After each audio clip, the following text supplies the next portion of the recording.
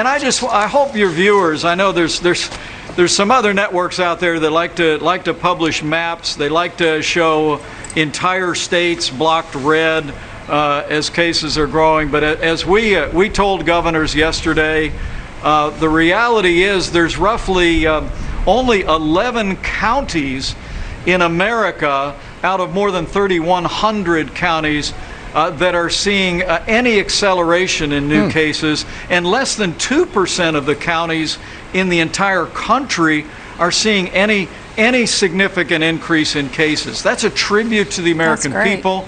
It's a tribute to the progress that we are making.